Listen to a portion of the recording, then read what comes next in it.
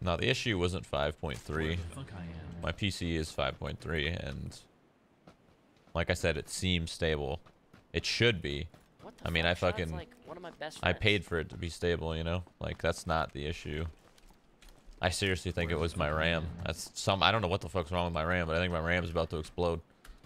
So I tuned my RAM down a little bit.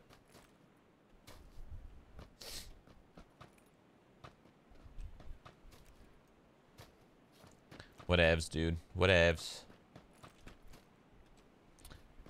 It's crazy, man. I heard that a lot of these Where the fuck I am. what would their fucking job be? A lot of these, I guess, fucking engineers, I guess, that what would they be called? They work on RAM and fucking CPUs and shit. I don't know what they're called, but anyway, a lot of them are just starting to figure out how much overclocking matters in games, like your RAM and stuff. Like, it's a new thing all of a sudden. Like, people just, like, for PUBG especially, using RAM that's like 2133 and using RAM that's 3.6 is like 40 frames.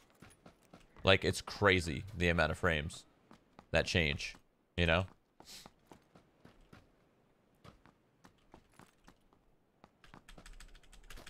And same goes for fucking being 5.0 or going 5.3. That 0.3 matters a lot. It's not just one frame. I mean, if it was, then I wouldn't care. I would just use one that wasn't overclocked. There's a reason why I fucking clock everything. It just sucks because you sometimes run into fucking problems. You want to... But once you fix it, it's good. Computer scientists. Yeah, apparently a lot of people didn't know that fucking... like, it affects games as much as it does. Everyone thought that it was just like, yeah, you know, I mean, obviously it affects games, but not really. No, it does.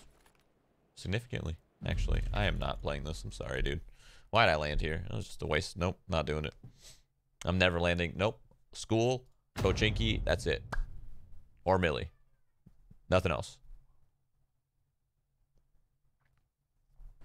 Where the fuck I am. Hacienda, Picado, that's it. Nothing else. We're going Picado.